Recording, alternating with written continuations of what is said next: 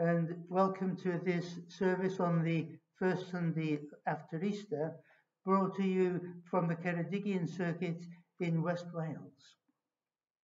We begin with our call to worship.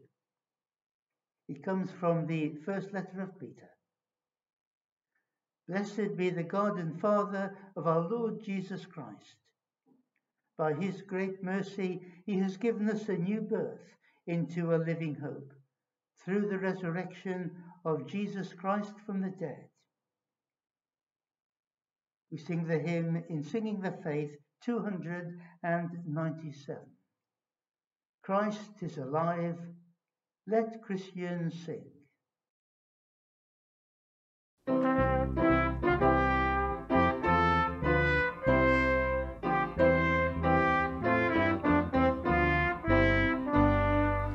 Christ is alive, let Christians sing. The cross stands empty to the sky.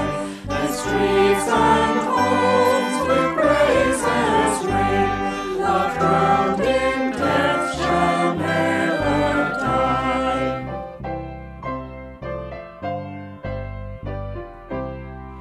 Christ is alive, no longer bound to distant years in Palestine, but saving, healing here and now, and touching every place and time.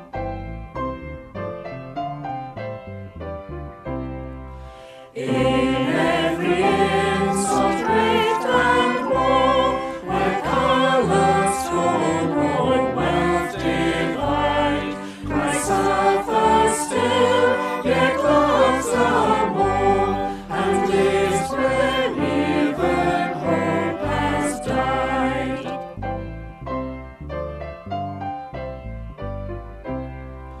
Women and men in age and youth can feel the Spirit, hear the call, and find the way, the life, the truth, revealed in Jesus, free for all.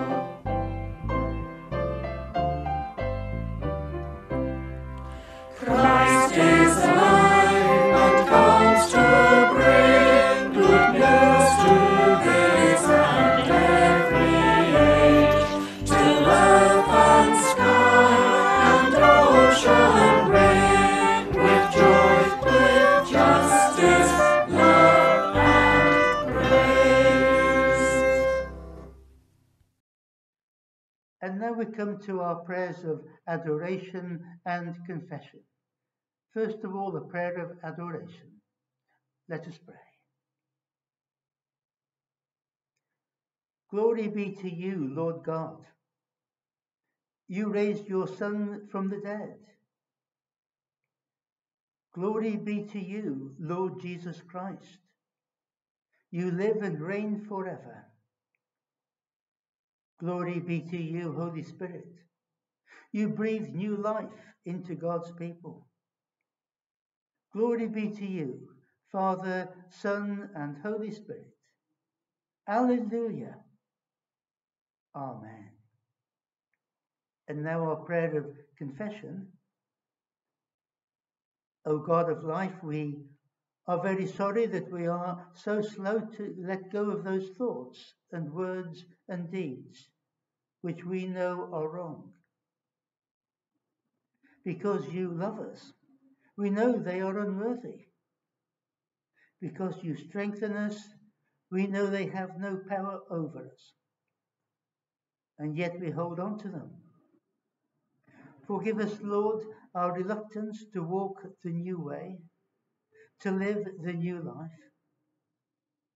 Help us to choose the right, so that day by day we may grow in what is good and true and just.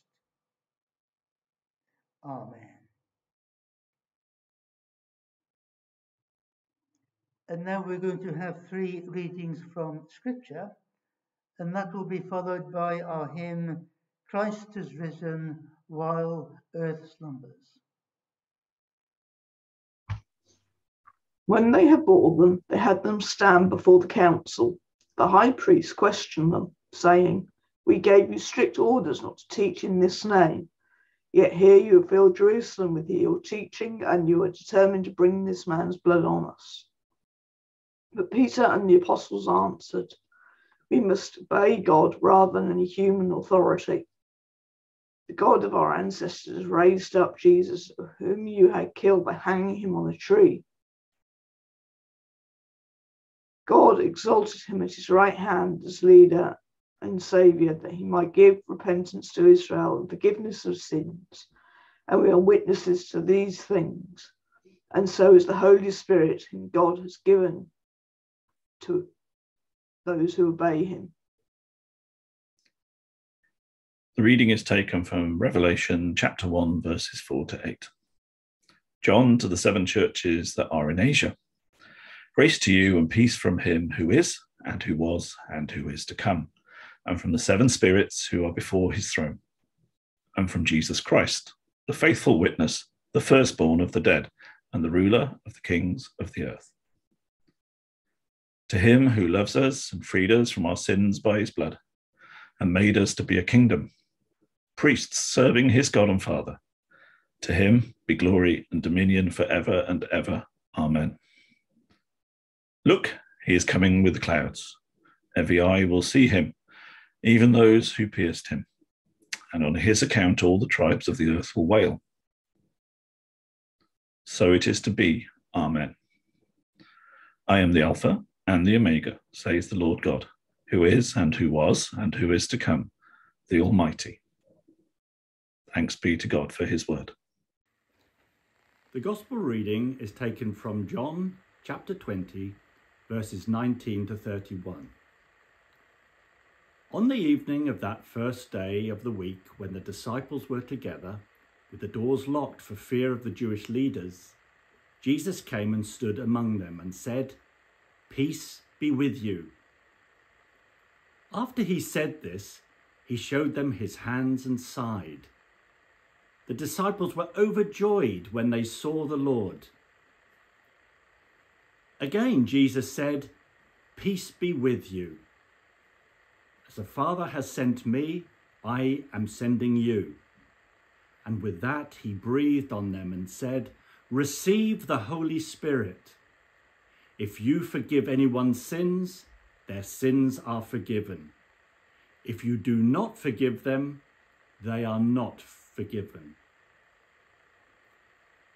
Now Thomas, also known as Didymus, one of the 12, was not with the disciples when Jesus came. So the other disciples told him, "We have seen the Lord." But he said to them, "Unless I see the nail marks in his hands, and put my finger where the nails were, and put my hand into his side, I will not believe." A week later, his disciples were in the house again, and Thomas was with them. Though the doors were locked, Jesus came and stood among them and said, "Peace be with you." Then he said to Thomas, "Put your finger here. See my hands. Reach out your hand and put it into my side. Stop doubting and believe." Thomas said to him, "My Lord and my God." Then Jesus told him, "Because you have seen me, you have believed. Blessed are those who have not seen and yet have believed." Jesus performed many other signs in the presence of his disciples, which are not recorded in this book. But these are written that you may believe that Jesus is the Messiah, the Son of God, and that by believing you may have life in his name. Amen.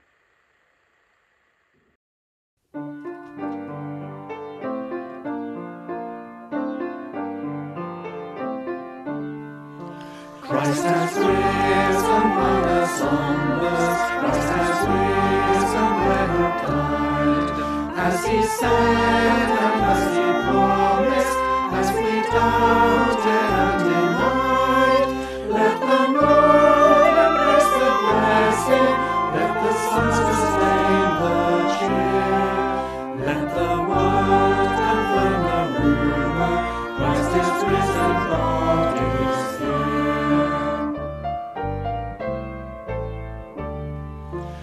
Christ has risen for the people whom he loved and died to save.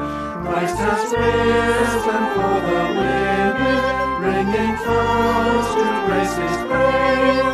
Christ has risen for disciples, huddled in an upstairs room. He whose word inspired creation is not silenced by the tomb.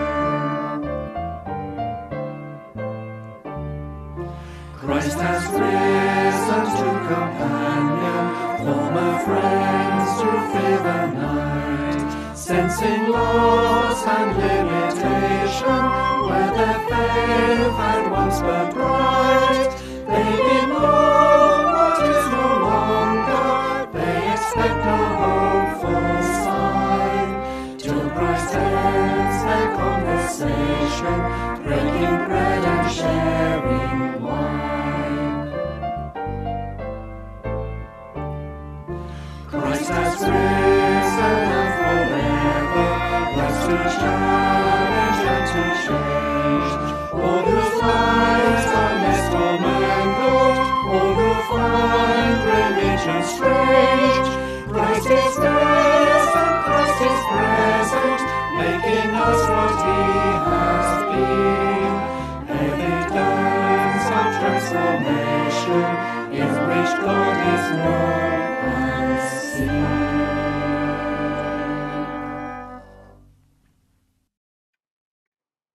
In his commentary on the Acts of the Apostles, Professor Jimmy Dunn writes, "The apostles had been arrested for preaching while under orders to desist. In a tremendous gesture of defiance, which has been the inspiration of the church in all times of persecution, they replied, 'We must obey God rather than men.'" In Peter's speech, we are given a fragment of what a very early Christian sermon would contain. We find human witnesses empowered by the Spirit. They are speaking about what has happened. The Scottish scholar William Barclay wrote decades ago, "A witness is one who speaks from first-hand knowledge of something they had known from personal experience." He mentions particularly new life, love, forgiveness, acceptance. And then we have that reading from the book of Revelation. This book is one which reminds us that New Testament documents come out of a world that is very different from our own. Its ideas, concepts, and the language used is very foreign to us. In this passage, the one who is, who was, and who is to come is God, a God who is revealed as eternally present, always with us. William Barclay again reminds us that Revelation is a letter. It begins at verse 4. It is written to the 7 churches in the Roman province of Asia and begins with praise for Jesus Christ. We can see that it's written in the present tense, who loves us and has set us free. This witnessing led to the setting up of a community, a family, a royal household, priests, all who now have direct access to God.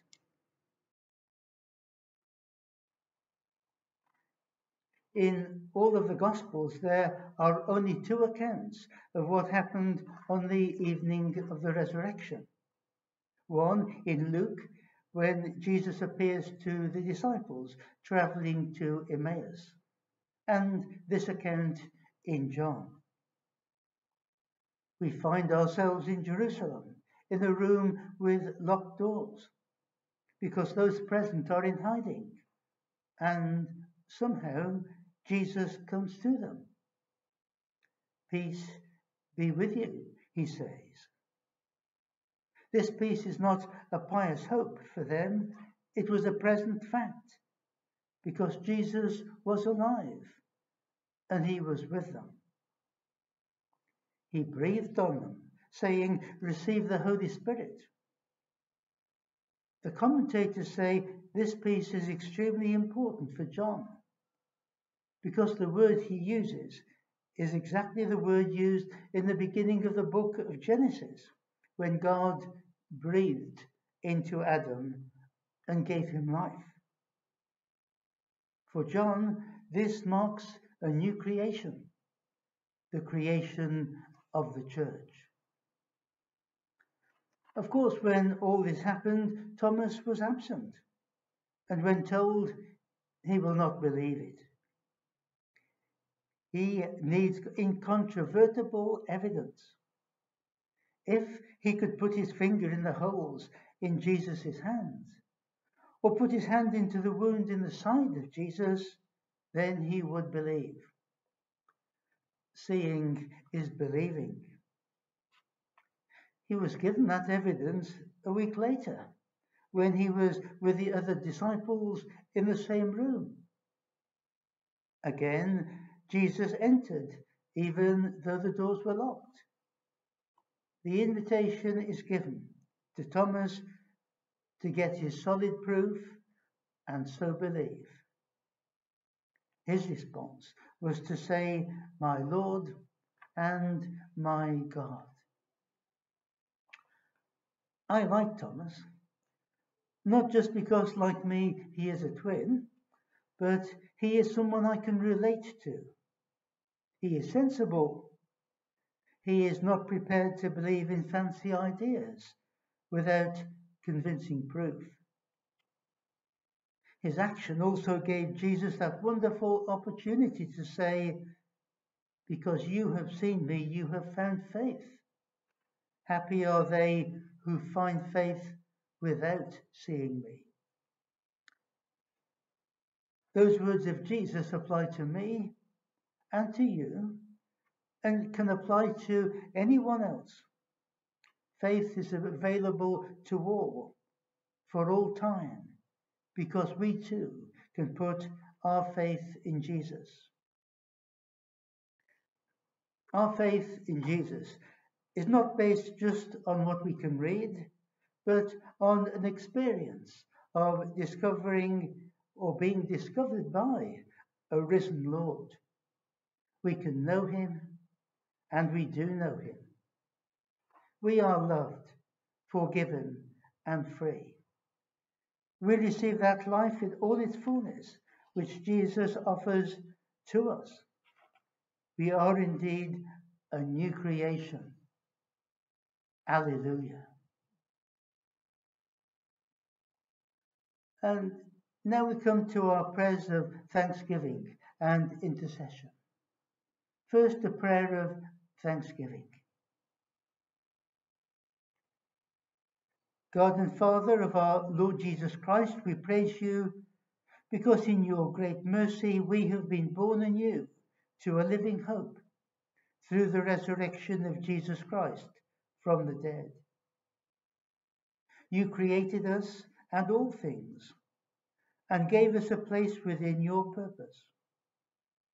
When, in our ignorance and disobedience, we turned against you, you sent your Son Jesus to be our Saviour. We thank you that he became man and shared fully in our human life. We thank you that in obedience to your will, he suffered the loneliness and agony of death on the cross for us. We thank you that he has risen again to reign with you in glory.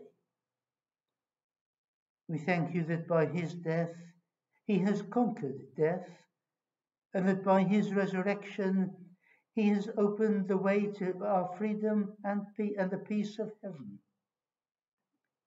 Send us your Holy Spirit, Father, that in power and confidence we may live as his disciples and serve him in the world until with all his people we come at last to the love and joy and peace of your kingdom. We ask it for Christ's sake. Amen. And now we come to our prayers of intercession. After I say the words, crucified and risen Lord, reveal yourself to us, would you please respond with, that we may be faithful and believing.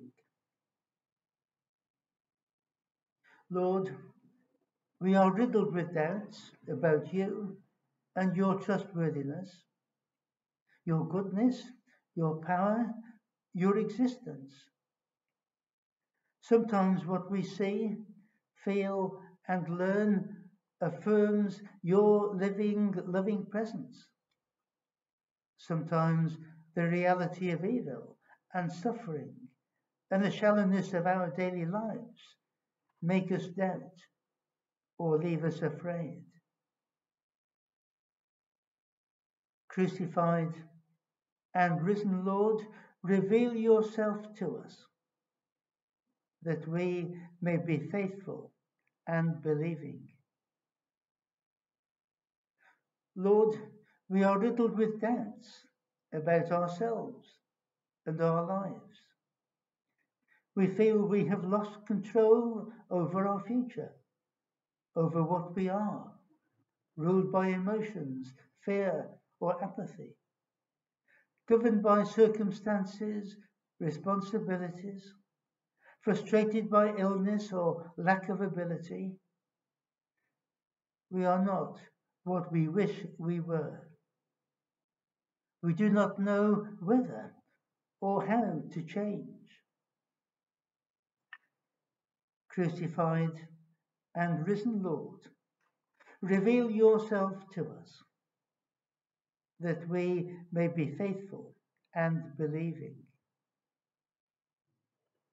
Lord, we are riddled with doubts about your body, the church, about our future in an age which rejects our beliefs and values, about our mission in a troubled world where so many need help and support, but where the issues are complicated and we feel powerless and small.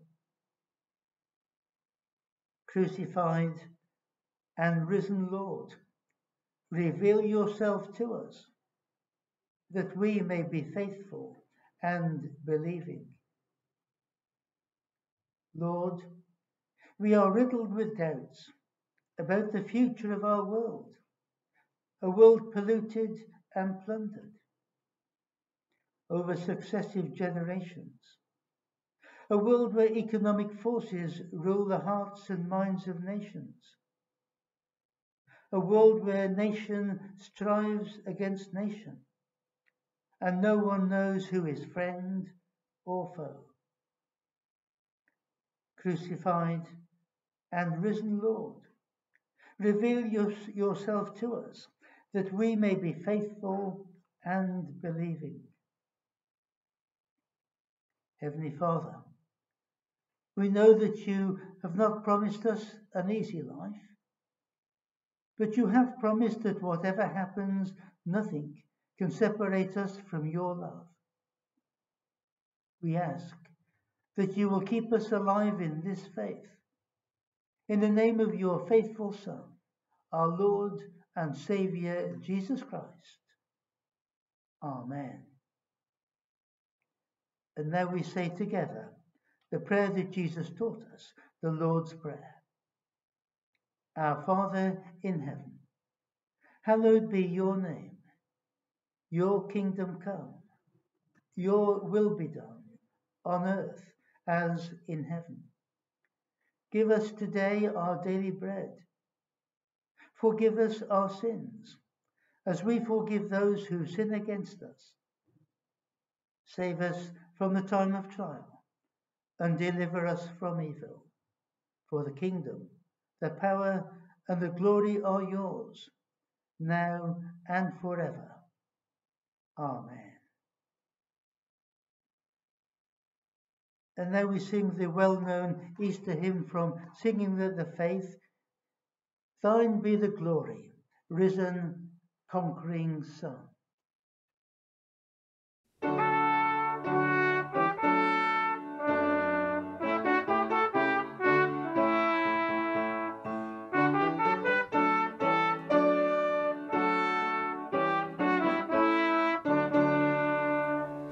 Thine be the glory, risen, conquering Son. Endless is the victory thou o'er death hast won. Angels in bright raiment rolled the stone away. Kept the folded grave clothes where thy body lay. Thine be the glory, risen, conquering Son. Endless is the victory thou o'er death hast won. Lo, Jesus meets us, risen from the tomb. Lovingly he greets us, scatters fear and gloom. Let the church with gladness hymns of triumph sing. For the Lord now liveth, death has lost its sting. Thine be the glory, risen, conquering Son. Endless is the victory thou o'er death hast won.